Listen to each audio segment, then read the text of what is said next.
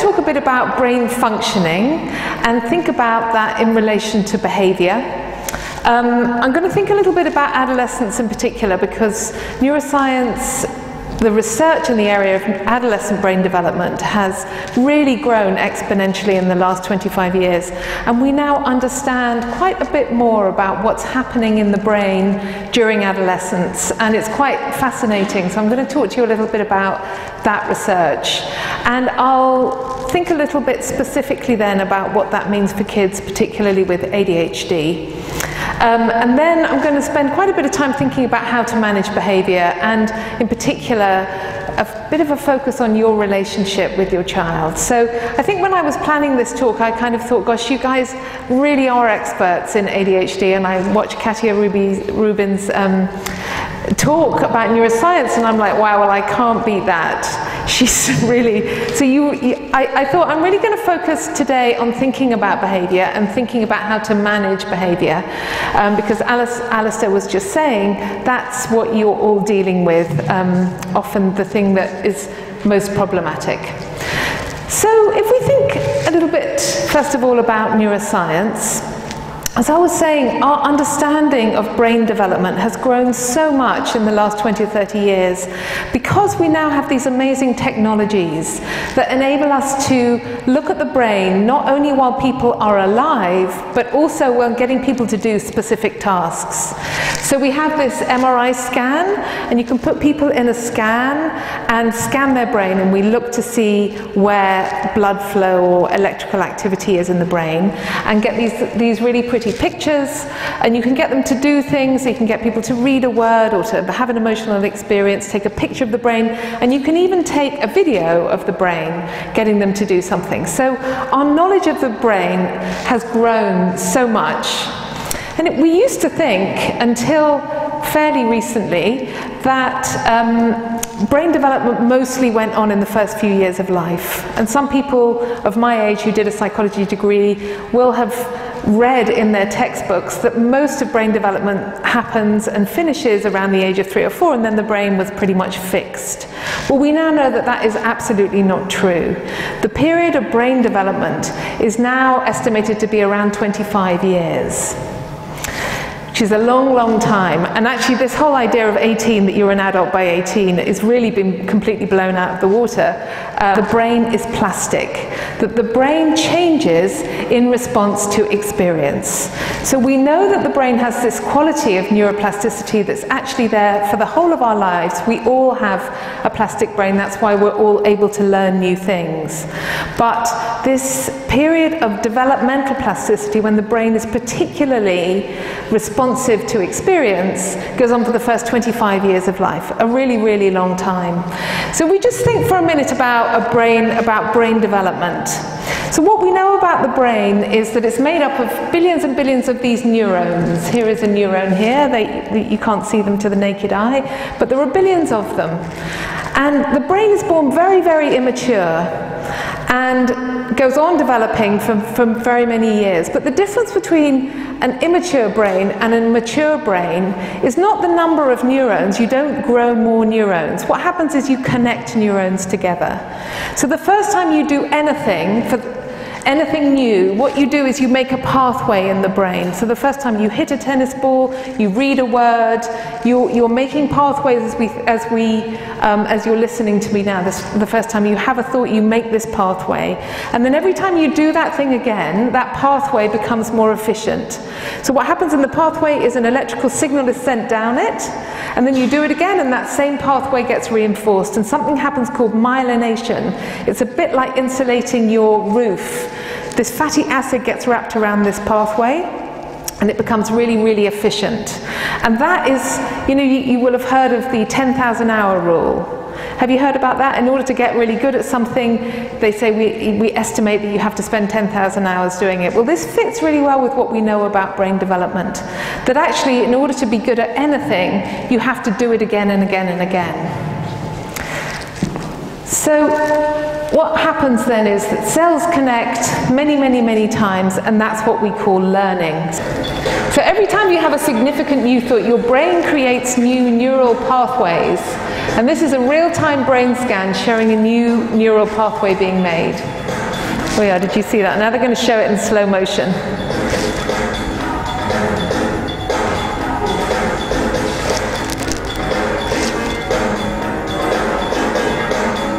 You see these two neurons attracted to each other, and then something gets sent across the pathway and they get connected. Yeah. That's great. It's quite amazing, isn't it, to see? I mean, I think it's amazing for us to see, but I think it's also amazing for children to see, and particularly to give them this idea that actually the first time you do something, no one's ever going to be good at anything they do the first time. You have this idea, you're really good at maths, you're really good at, you're really good at sports. Nobody is really good at anything the first time you do it because you don't have a brain pathway. And some of you may have heard of a fixed mindset and the growth mindset. Have you heard about that? It's this idea from Carol Dweck, and that really fits with this idea. If we have a fixed mindset, this idea that you're just good at something or you aren't, actually we need to be teaching our kids that always to have a growth mindset. And that also, when you do something, first of all, you get really frustrated and you can't do it, you can say to them, yeah, that's because you've got no pathway yet. We've got to build the pathway. So I think that's something that's very helpful to know about brain development. Something that's a little bit more depressing, perhaps, for us adults, is this graph, which shows age going along the bottom. And what it shows is that the brain's ability to change in response to the experience goes down throughout our lives. And the amount of effort in order to make those changes increases. So what that means is that we all have the ability to learn new things, but children have this developmental plasticity. Their brain is much more ready to learn new things. So if you've ever tried to learn something alongside your teenager, as I have, we're trying to learn jazz piano together, they learned it much quicker than I did, and I'd go, well, that's not fair, because you've got that really good brain plasticity. And they'd go, yeah, but Mum, you don't practice. And they were right, actually. So what this means is that the brain literally, our experience builds this brain architecture over this period of 25 years.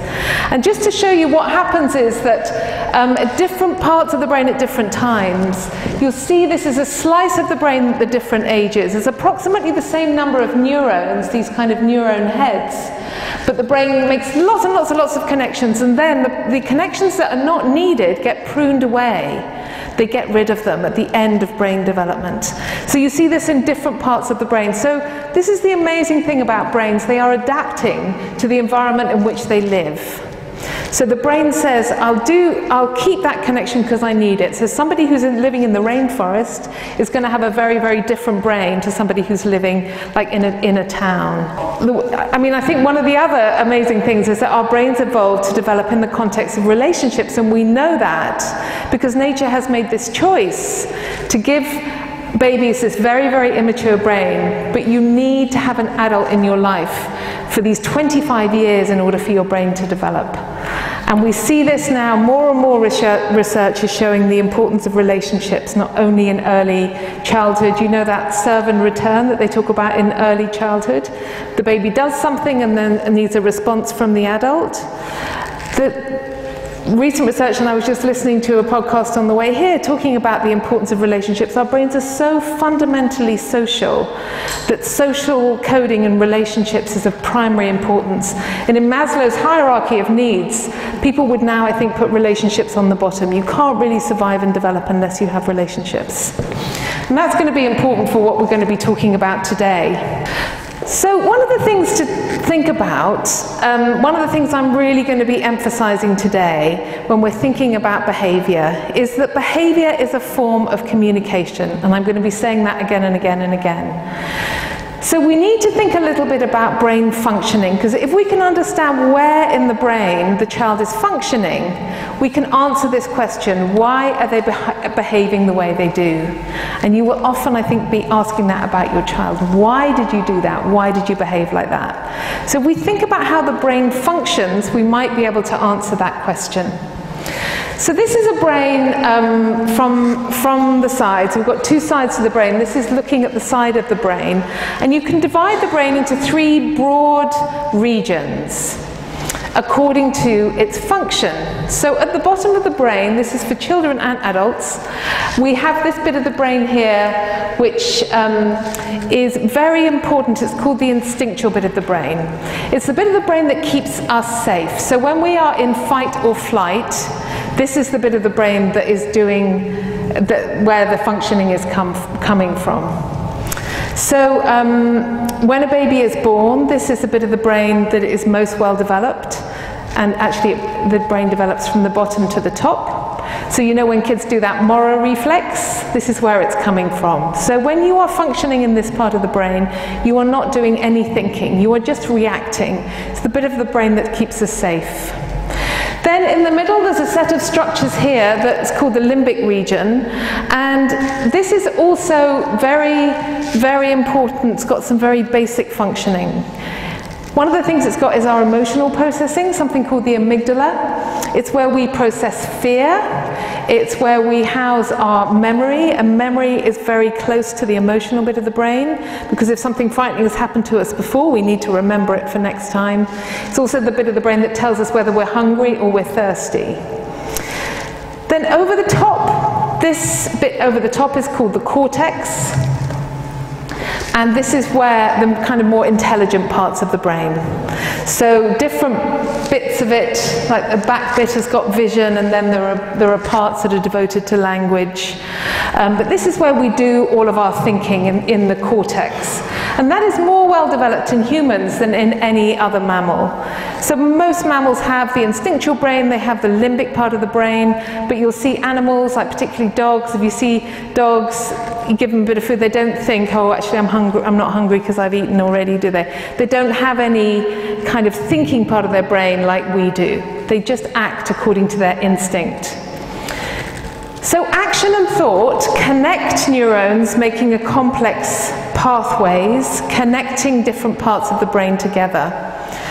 And if we think about which bit of the brain is dominating, that tells us something about the function, about what's happening in terms of our behaviour. So we need to know what part of the brain is dominating in order to understand a child's behaviour, or indeed an adult's behaviour.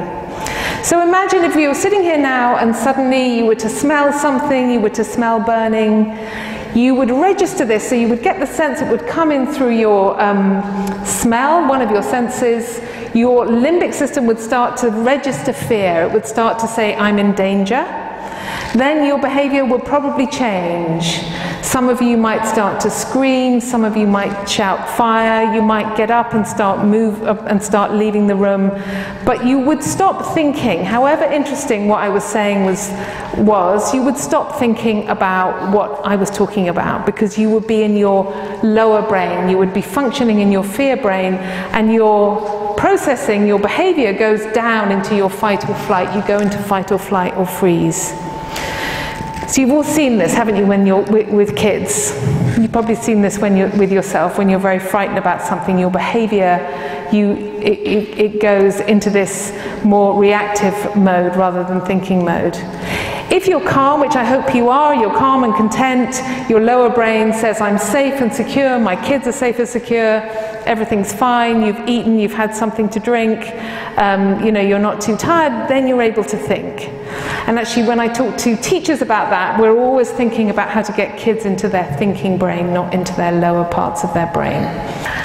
So somebody called Dan Siegel, has anybody ever read any of his books? Dan Siegel, no. He's written some great books, and one of them is called The Whole Brain Child, and he shows this hand model of the brain. You seen the hand model of the brain?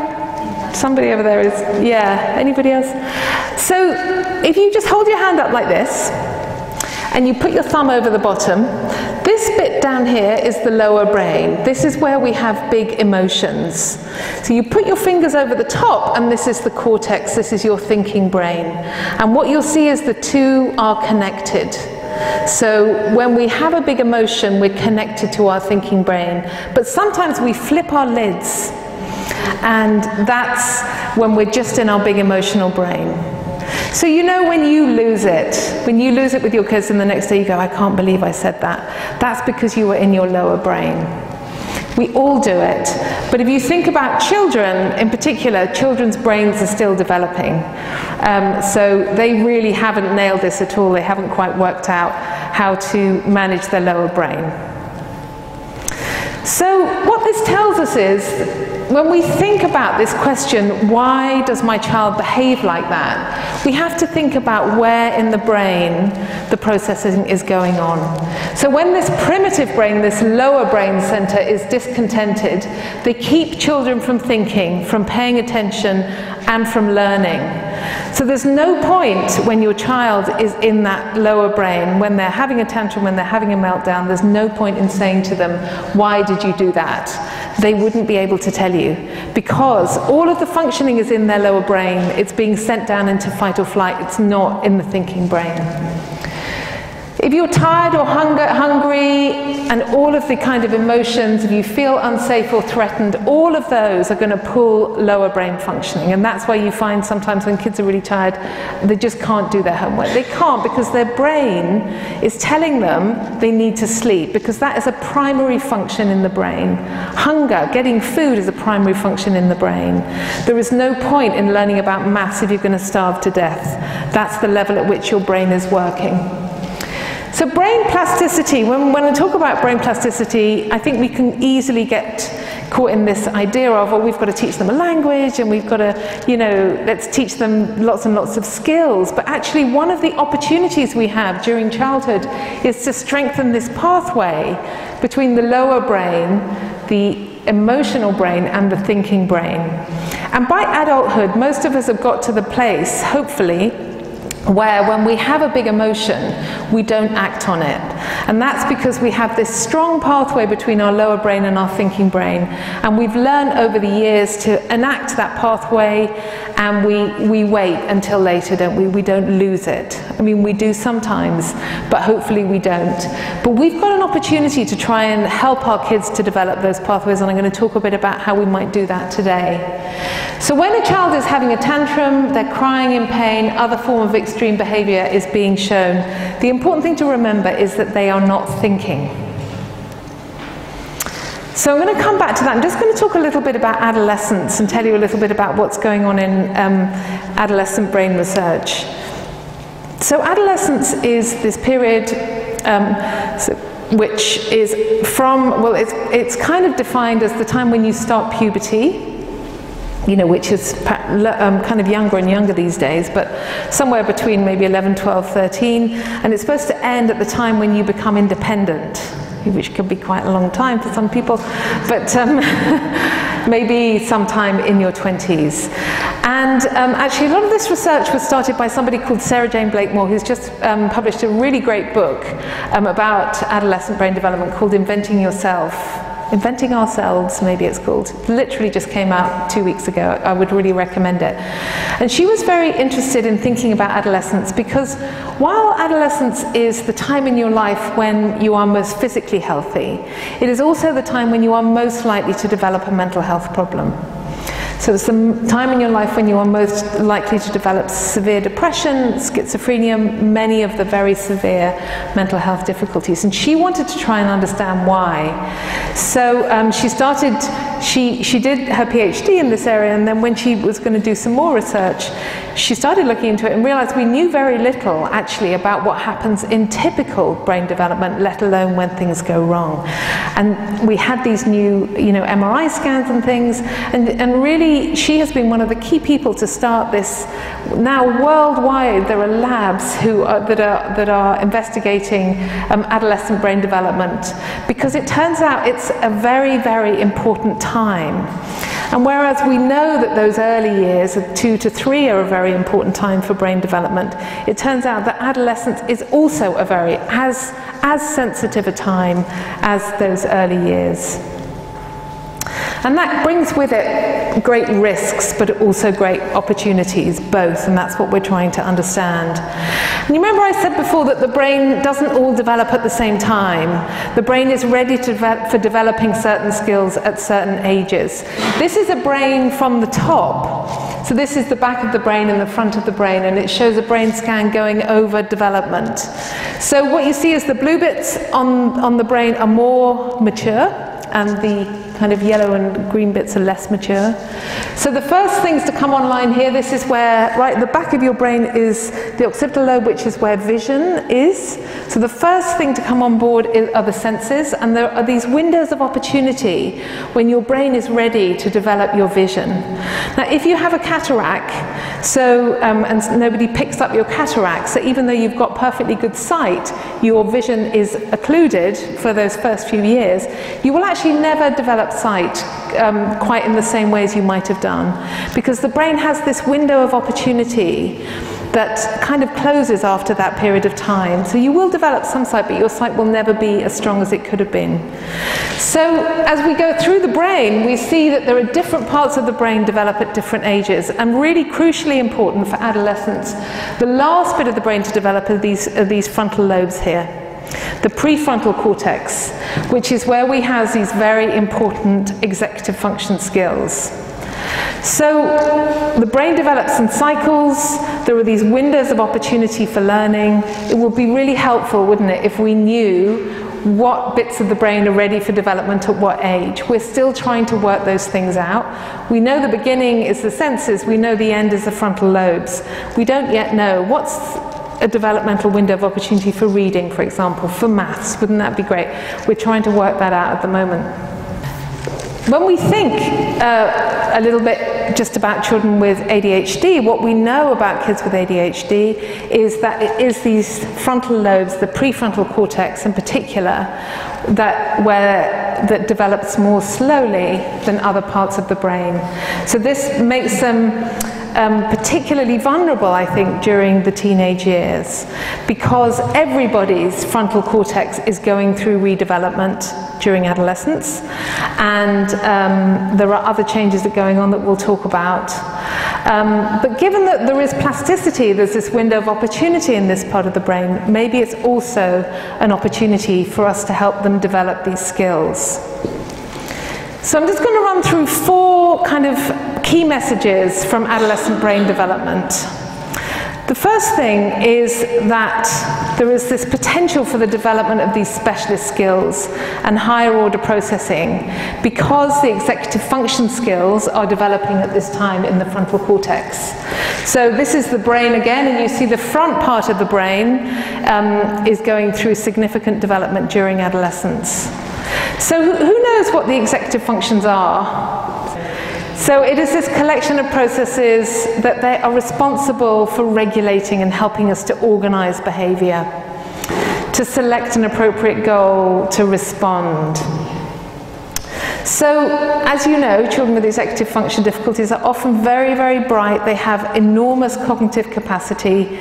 They're able to master the academic skills, but they just struggle with the processes of life.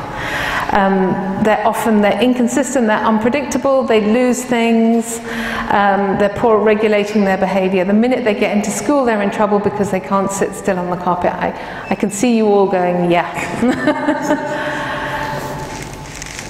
So one of the reasons that it's, I think, a difficulty with executive function skills is so confusing for adults is because it seems like they're more lower order skills, isn't it? I've definitely had many parents saying, I mean, he can't even remember his bag. How's he ever going to pass the GCSE exam? So you have to try and help people really to understand that actually it's a set of skills that is specifically in one part of the brain, and for some children they really struggle with that specifically, even though they have many, many skills in other areas. So here is the list of them, but actually quite interestingly you can look and see when they tend to develop over time. So you can't see very well, but this goes from years 5 all the way up to 22. So the first thing we expect in terms of executive function development is inhibition, the ability to inhibit your impulses. Then around 6 or 7 you increase your working memory and attention skills. In a child with ADHD, or is this? This is typical. This is the kind of typical expectation. Yeah, absolutely. So, I mean, we might expect that the order would be similar in somebody with ADHD, but it might happen a bit later. Yeah, I mean, we know that this is a particular difficulty for them. But this is, in terms of what we think about, in terms of expectations, certainly expectations at school, this is what people are expecting. So those more higher order skills like organisation and planning, and particularly something called metacognition, which is your ability to reflect on your behaviour, probably doesn't, we wouldn't expect it to happen until much later on. And one of the things that we're doing with Connections in Mind is trying to really work to educate people about the executive function skills and what they are. We know that good executive function skills predict success in many areas of life. And many of you, have you heard of the marshmallow test? No. So some people have. So many, many years ago, they did this experiment where they put quite a young child, like a toddler, in a room with one marshmallow. And they say to them, I'm going to go out the room. If you can not eat that one marshmallow by the time I get back, I'll give you 2. So it's a kind of primary test of the ability to stop and be able to not eat that marshmallow. And then they followed these kids up for many, many years into adulthood, and they found that the ones who were able to inhibit their response went on to kind of have stronger relationships and hold down a job, and they got more money, and it predicted many, many things in life. So we know that these executive function skills are really, really important, and also they're an area that kids with ADHD really struggle with. So Connections in Mind is an organisation where we're really trying to there are 3 areas in which we support people, and this is something you could look into afterwards. We do individual coaching for children who really struggle with those skills. We have a parenting course that I'm going to talk a little bit about today, but there's a 6-week parenting course, and if you're interested, we could definitely run one here. So we'd need to just get a group of about 12 parents together, and we could come and run once a 6-week course, really focusing on thinking about how to embed executive function skill development in the home. And then we've also just about to launch this charity, and we have a launch coming in the 14th of June in London. You can sign up to come. We've got some very good speakers. And what we want to do is to raise awareness of executive function skills and how they impact on children, particularly because a lot of kids are getting punished for having poor executive function skills, particularly I think in education. And we're not finding a way to teach them and train them, and that's what we're really trying to do with Connections in Mind. Okay, so that was the first thing to think about with adolescent brain development. The other thing we know about adolescents is that they are particularly attracted to novel experiences. They feel things much more intensely. This is generally within the population. And they're motivated to take more risks. Now, we all know that when we think about our own teenagers and think about ourselves when we were teenagers. But the brain research is now beginning to show it as well. So this is a slide that shows trends in sensation seeking. So the boys are over the top. They tend to take more risks than the girls, and you see it peaks around the age of 16 to 18. And people will say that this has probably been chosen by evolution as a very important, it's very important for us as a species. There's a period of time in our lives where we take risks.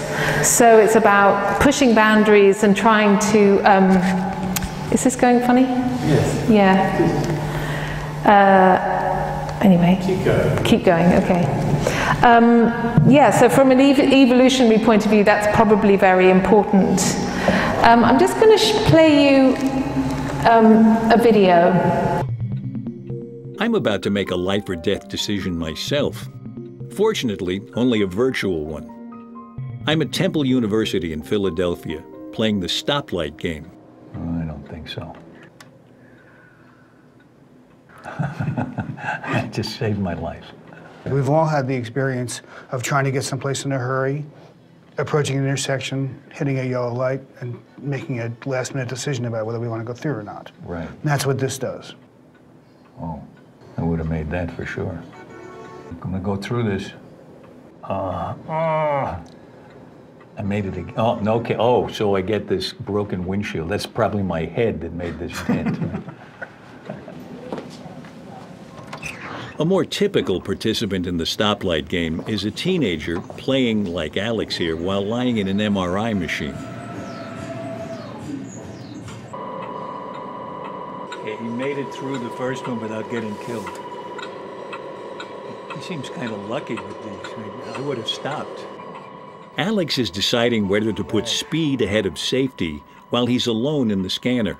But that, as far as Alex believes, is about to change. Hey Alex, how you doing? Good. I have your friends here, and they're gonna be watching you play the next round of tasks, so they're gonna talk to you a little bit, okay? Okay, cool. All right, you can just press that button. Hey Alex, you still alive in there? Oh yeah. Nice. Go ahead. Hey Alex, it's Paul. How's it going? Pretty good. How you doing? I'm good, man. Good luck in there. We're gonna be watching you. They're gonna be watching me. Actually, they won't. But Alex doesn't know that. As far as he's concerned, his friends are watching his every choice. Crash. Bang.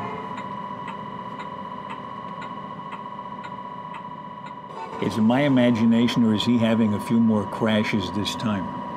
No, he is having more crashes, and that's what we find, that when adolescents play this game, they crash more often when they know their friends are watching them than they do when they're by themselves. What happens with adults when they're with friends or alone? Is there that much difference with adults? There's no difference at all Really? in how they behave or in their patterns of brain activity. So when adults are alone and adolescents are alone, they look very similar. It's when you put adolescents with their friends that their behavior and their brain pattern changes. The brain pattern change is in the regions that respond to reward, principally in an area called the ventral striatum. When young people are alone playing the game, the ventral striatum remains quiet.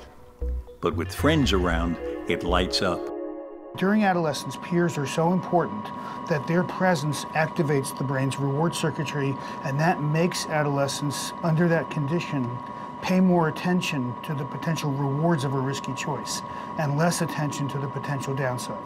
Oh, bravo, you did a great job. Your friends are proud of you. Just don't get in the car with them.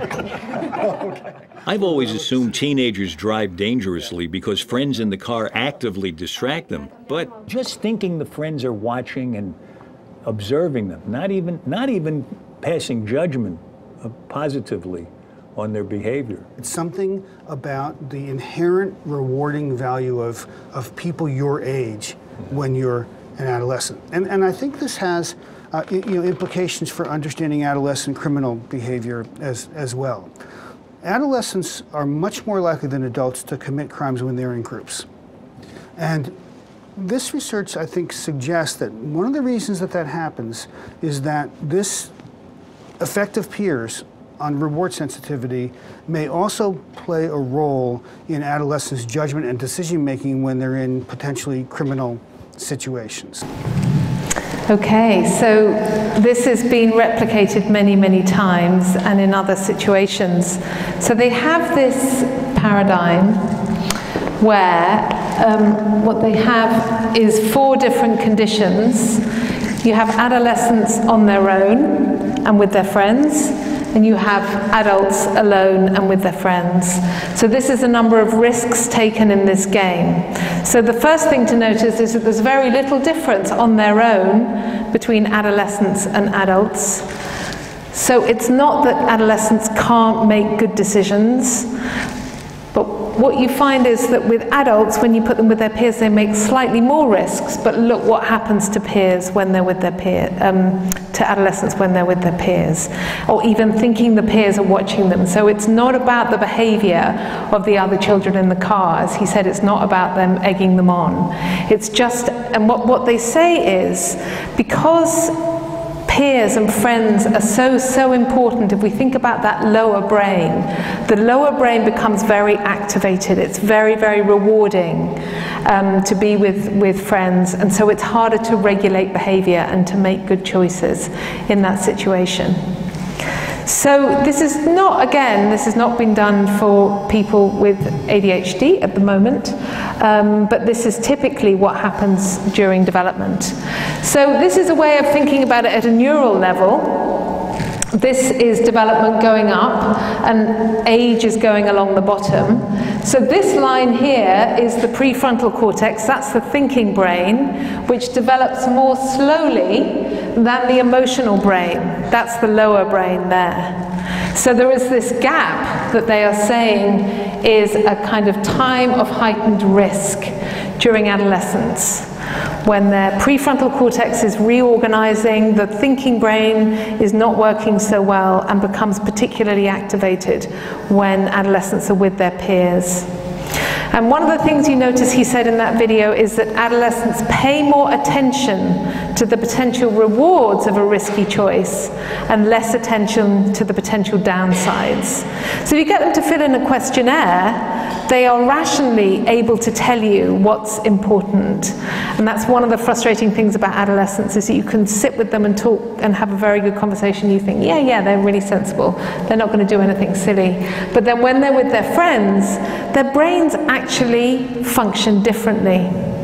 So they did an experiment in the States where they had some mice, and again they had these 4 conditions: adult mice alone, adult mice with their peers, adolescent mice alone, and adolescent mice with their peers. And they put them in cages and they gave them access to ethanol, which is the equivalent of alcohol for mice. And who do you think drank the most?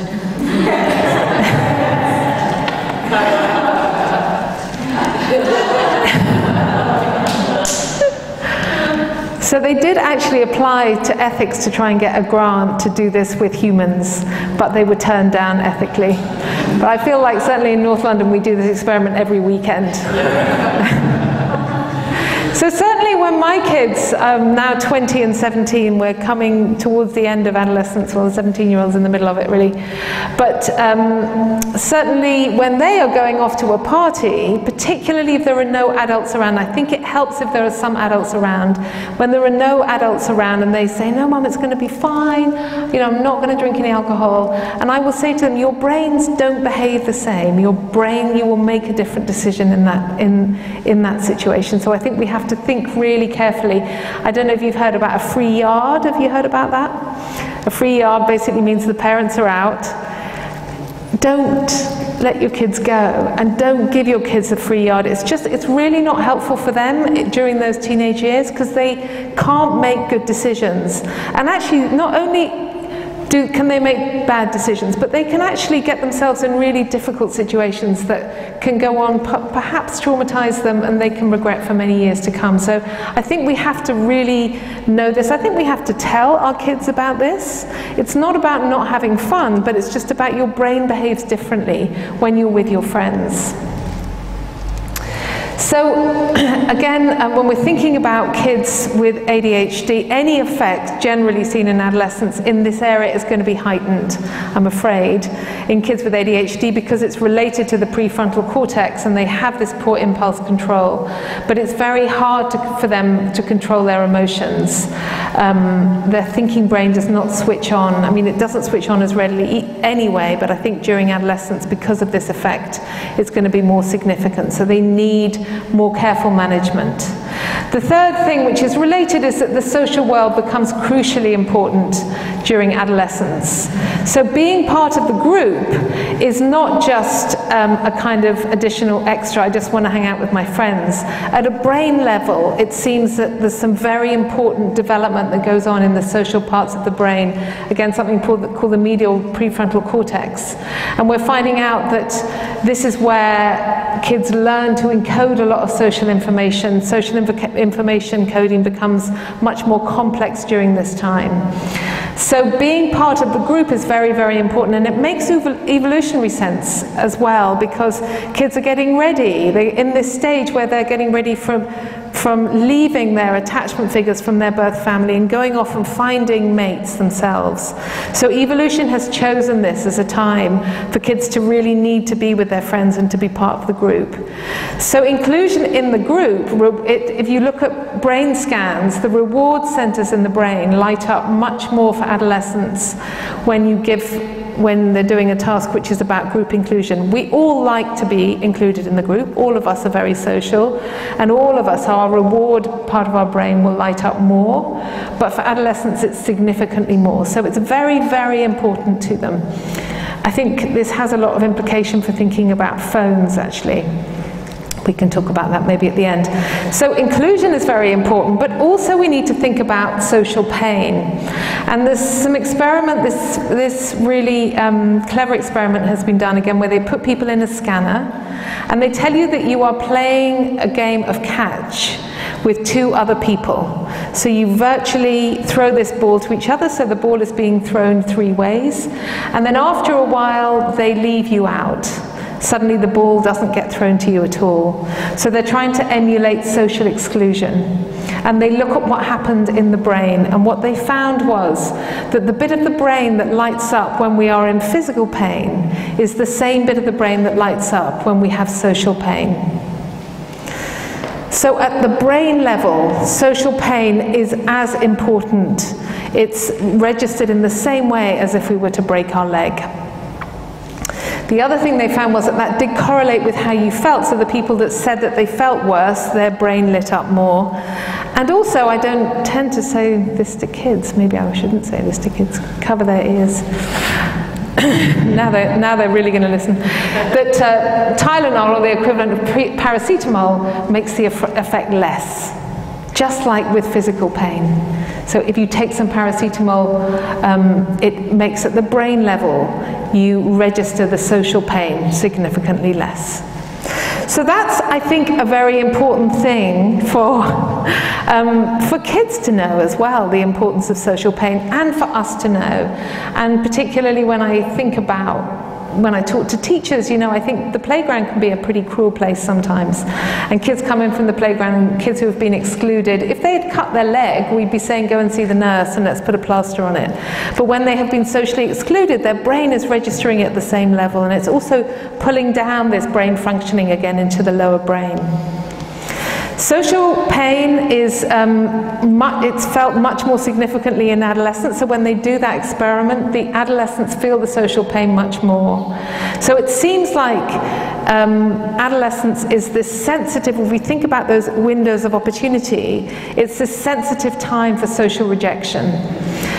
And also it's important to remember that the social risk for them of being left out from their peers is much greater than any other negative outcomes. So whereas for a younger kid you may be able to kind of say, you know, don't do that, or you won't, I don't know, you'll lose some you'll lose some sweets or something like that. If there is a social embarrassment, for example in the classroom, the kids would much rather have the consequence, get the detention, than look embarrassed in front of their friends.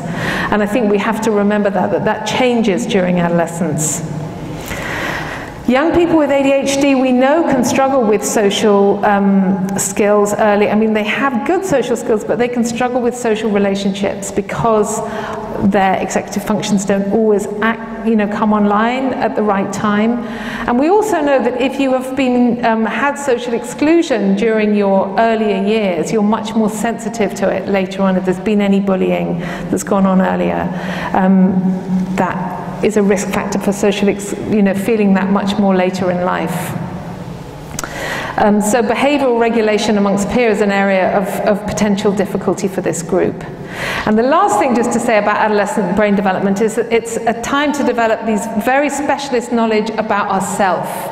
So it seems that some of the bits of the brain where we develop a self-identity, a stable, full concept of who we are, this goes on during adolescence. So I think that helps us to understand this period of introspection, maybe the perpetual taking photos of yourself on the iPhone, and also often this social anxiety, so this sense that everybody is looking at you. But adolescents, you will know, just from being with them, are very, very sensitive to embarrassment and shame. But we're now beginning to understand it's because bits of the brain that are responsible for doing that encoding are going on during the adolescent years. We really need to think about self-identity in kids with ADHD. We need to always help them to have a good understanding of their strengths and weaknesses, have a very broad definition of success, So, you know, often we will focus on academic success as being the best success, but I think we have to have a much broader definition. And also provide the structures and scaffolds that allow them to be successful. Because I think if you are kind of unsuccessful during the adolescent years, that can really form your self-identity. Certainly that happened for me. I really didn't do very well at school, and I think I really left school with this self-identity, this idea that I wasn't very clever, that I wasn't very academically able, and I was fortunate to be able to come back to it later in life, but really that stayed with me for very many years and had this idea that, you know, this kind of thing called imposter syndrome, where you're at a university and something goes wrong and then you go, oh my God, I shouldn't be here, they found me out. So this is a period when they're developing their identity, yeah. So there is kind of cosseting and not allowing them to have any experience. And then there's also the other end, which is that they're not safe and therefore they're at serious risk. And what I'm saying is that I think we need to protect them from the risk as much as we possibly can.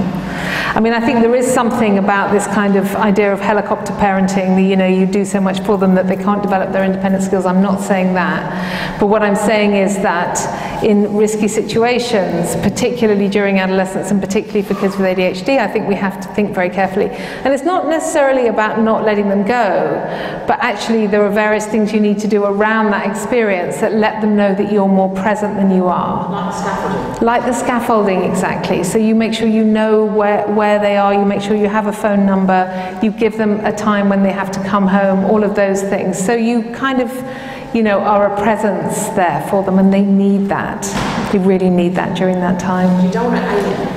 No, you don't want to alienate them, absolutely. I mean, I think if all parents could know about this research and we could all be doing the same thing, then there wouldn't be any need for, you know, the increased risk. Particularly, I'm thinking at, you know, quite young ages, parents are kind of giving free yards and saying, well, I'll just give them a couple of beers because it'll be more fun when they're 14, for example. And I think we really need to think carefully about what we're doing there. Maybe discuss with your neighbour, what do you think is a single factor that you have available to you that will help create a cushion to minimise stress for your child, help them make good decisions and develop their behavioural and emotional regulation? What do you think is the single most thing you have available to you? Think, yeah? For me, I think it's in your relationship with your child, and whether you can have a sort of really open discussion with your child and they feel they can approach you. Yeah, absolutely. Spot on. It is your relationship. And I think you just need to remember that that is your most powerful weapon, is your relationship with them, and you have to protect it with your life. There are many, many years of research on something called attachment theory. Have people heard of attachment theory? Yeah, I think it's quite well known now. John Bowlby was a British researcher who was the first one to talk about it. But what he showed is that the child has this fundamental need to be in a positive relationship with a child. Sorry, I've got an itchy nose. The parent is the secure base and the safe haven from which the child can both go out and explore the world and can come back and help them to regulate when they're having difficulty.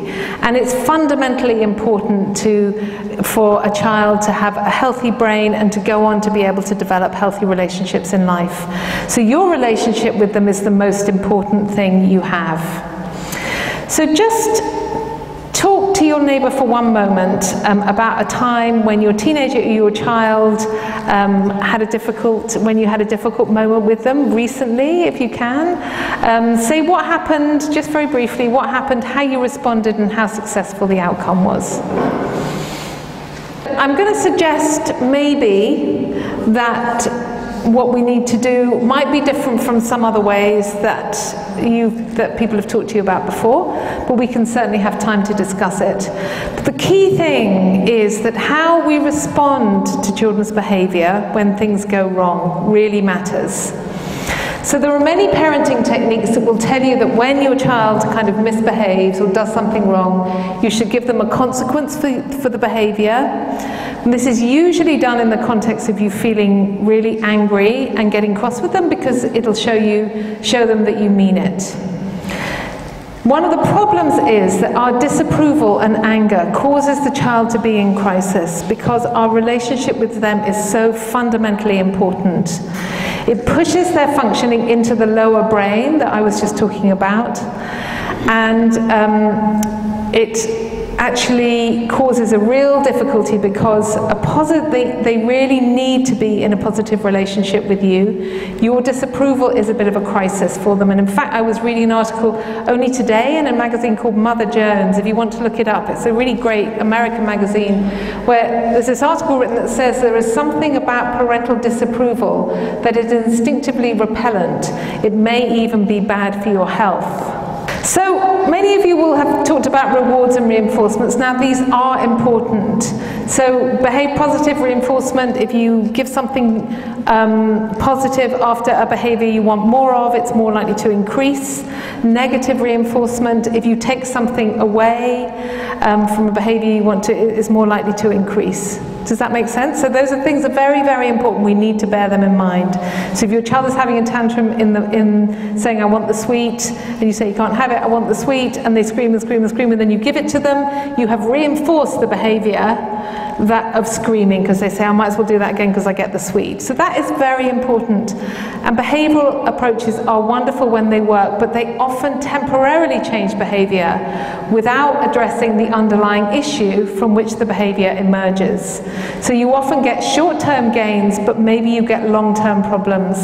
And maybe research is beginning to show that maybe it can be quite damaging to children's mental health later in life. So this model that I'm going to talk about is more, it's really more of this is like an iceberg. So the idea is that above, on the top of the iceberg, is what we see, which is the behavior. So we see the shouting and the shutting down and the I hate you. But what we need to work out is what is going on underneath for the child, particularly what is happening in that lower brain. And if we think about brain functioning, we need to know what's going on, because if we can solve this problem, if we can help them with this, they can let go of the behavior, because behavior is only ever a form of communication. Behavior is a reflection of what's going on underneath in the iceberg. So behavioral approaches that I've just been talking about, the problem with them is that they ignore the emotion or the struggle. They give kids the message that they need to sort their own problems out. They also don't give them an awareness of what is happening. They don't help them to understand what's going on emotionally.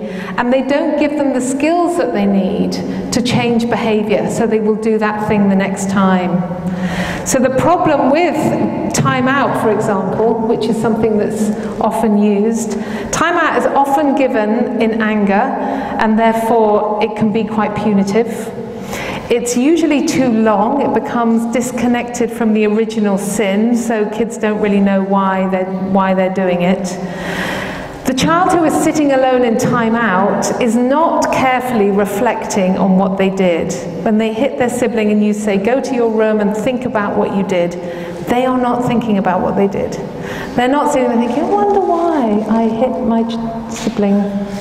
What made me, they don't know what's going on. They're just thinking, I hate mum, and mum loves my sister much more than they love me. So they're not doing the thinking we want them to be doing. The brain is wired to repeat experiences because of these circuits that we're building, so it teaches the child to be alone when they've made a mistake or when they're feeling very, very emotional. And that, I think, can be very dangerous later on, because what we know from the teenage brain research is that we get this very heightened lower brain experience, so emotions become very, very intense during adolescence. If you've taught kids early on in their childhood, go and sit and be alone when you feel something. I don't want to see the bad child, I don't want to see the angry child, I only want to see the good one. Then when they get to their teenage years and they feel really bad, they've learned to sit on their own. You really want them to come to you. And also it's a lost opportunity to make this connection. We have this brain plasticity, we can help them make the connection between the lower brain and the upper brain. It gives them no insight into what's happened, they don't know what to do. All they remember is that the adult was angry with them. So I'm just going to play you this video now from Brené Brown.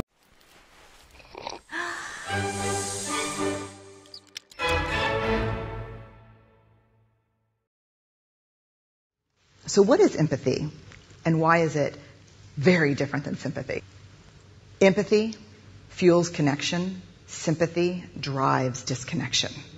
Empathy, it's very interesting. Teresa Wiseman is a nursing scholar who studied professions, very diverse professions where empathy is relevant, and came up with 4 qualities of empathy. Perspective taking, the ability to take the perspective of another person or recognize their perspective as their truth. Staying out of judgment, not easy when you enjoy it as much as most of us do. Recognizing emotion in other people and then communicating that. Empathy is feeling with people. And to me, I always think of empathy as this kind of sacred space when someone's kind of in a deep hole and they shout out from the bottom and they say, I'm stuck, it's dark, I'm overwhelmed. And then we look and we say, hey, you climb down. I know what it's like down here. And you're not alone. Sympathy is, ooh, it's bad, no. You want a sandwich? Empathy is a choice, and it's a vulnerable choice, because in order to connect with you, I have to connect with something in myself that knows that feeling. Rarely, if ever, does an empathic response begin with at least. Yeah. And we do it all the time. Because you know what? Someone just shared something with us that's incredibly painful, and we're trying to silver lining it. I don't think that's a verb, but I'm using it as one. We're trying to put the silver lining around it. So, I had a miscarriage. Oh, at least you know you can get pregnant. I think my marriage is falling apart. At least you have a marriage. John's getting kicked out of school. At least Sarah is an A student.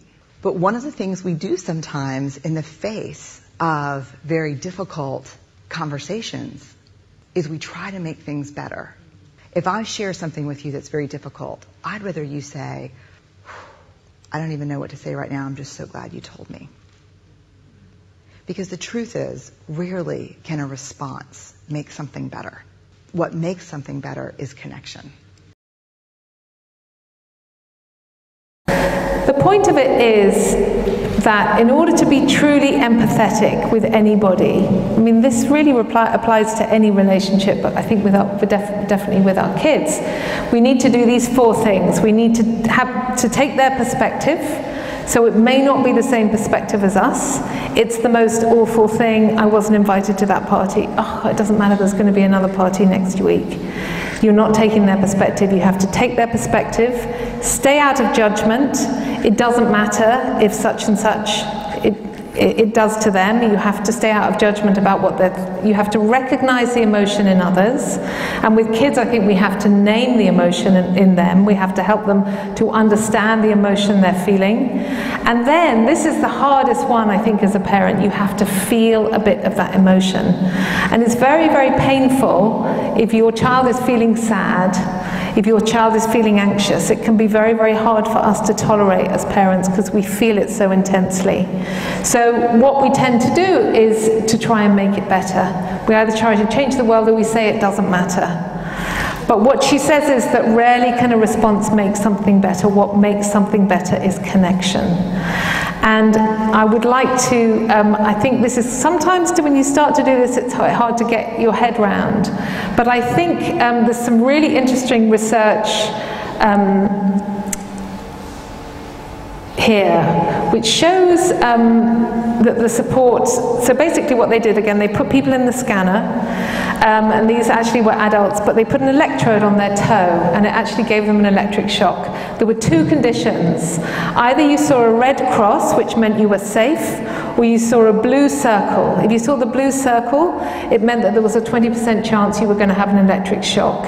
And then they looked at what bit of the brain lit up, and they found that the fear bit of the brain lit up when you saw the blue circle, as you would expect. Then what they did was they got your primary attachment figure, the person you were very close to come and hold your hand. And what they found was that that fear bit of the brain lit up significantly less. They've done this with other things. So if you're standing at the bottom of a hill, you will perceive the hill to be less steep if you're with your attachment figure. And so they have come up with a theory that they call social baseline theory. And what this says is that the feeling of connection with another person is our most efficient way of regulating distress. Actually, we are so hardwired for social proximity. Social relationships are so important that we use somebody else's brain as a form of stress reduction. Just being with your attachment figure means that your brain registers things to be less frightening than they really are. So it tells us something really important about what we need to do when someone is emotionally distressed. And you will probably all have had the experience of being upset about something and your partner comes home, and often men, although also women, sorry, I don't mean to pigeonhole you, but men will come in and try and fix it. Usually because they love you so much, and you say, I had a horrible time and my friend said this really, really hurtful thing. And they'll say, well, I've never liked her and just don't see her again. And you're like, no, she's my best friend. I don't, or they try to fix the world, and actually you just go, all I want you to do is give me a hug. And that is what this is about. It's this idea that you get in the pit with your child when they're really struggling. There's another experiment done with kids, and actually this came about just by mistake. They were scanning the brain of children who were really anxious. And because they were really anxious, the kids wanted their mums to come and stand next to them. And so the researchers said, yeah, but it might really skew the results. And actually they said, let's see what happens. And it did really skew the results, because just having the parent next to them meant that the fear part of their brain that they were scanning lit up significantly less. So it's beginning to show in children that is also the case. So if when our children are really distressed, and we know that distress, the good measure of how emotional they are feeling is their behaviour. The more extreme the behaviour is correlated with the more extreme emotion. We say to them, go away. We are actually doing the opposite of what we should be doing when our kids are really distressed, and this includes when they're shouting at us. Because shouting is a form of being emotionally distressed. We actually need to have them close to us. Kids need us to help them to understand their feelings. They need us to help them regulate their emotions, to develop this pathway, to help them work out what to do to change their behavior next time.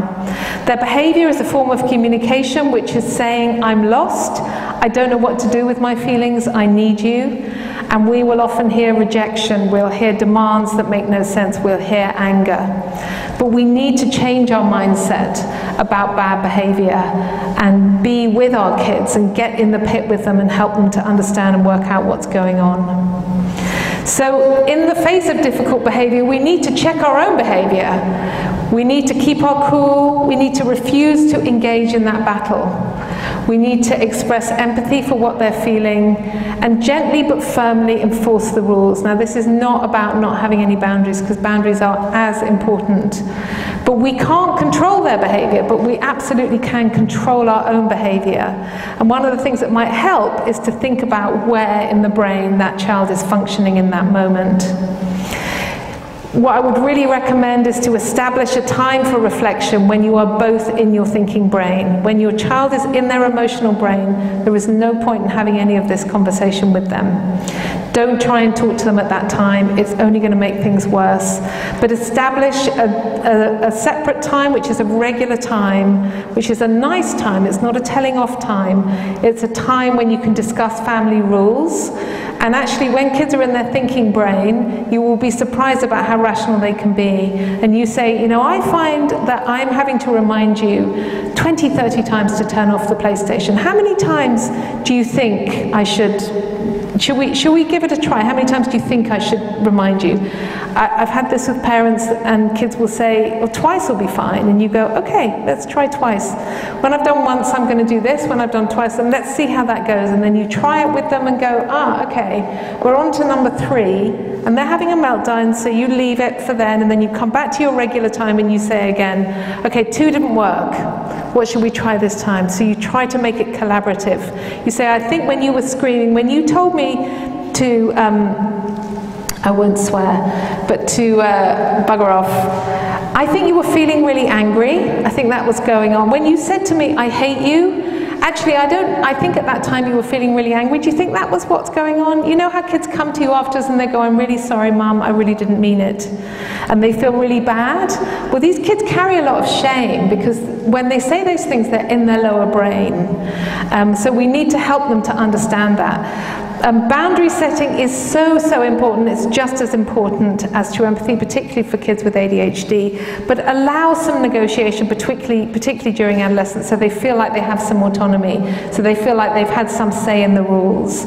Supporting the development of executive function skills gives them independence, it gives them this sense of competence, and allow for mistakes. I mean, apart from the fact that adolescence is a time of risk-taking, it's a time of trial and error, that's what their brain is telling them to do. We need to allow kids to make mistakes and help them to do better next time. Just to say that if you want an extended version of this talk, which is over 6 weeks, to really kind of get into the nitty-gritty of it, there is this course that we're offering, and also we're launching this charity which is all about executive function skills, so please do look that up as well. And thank you very much.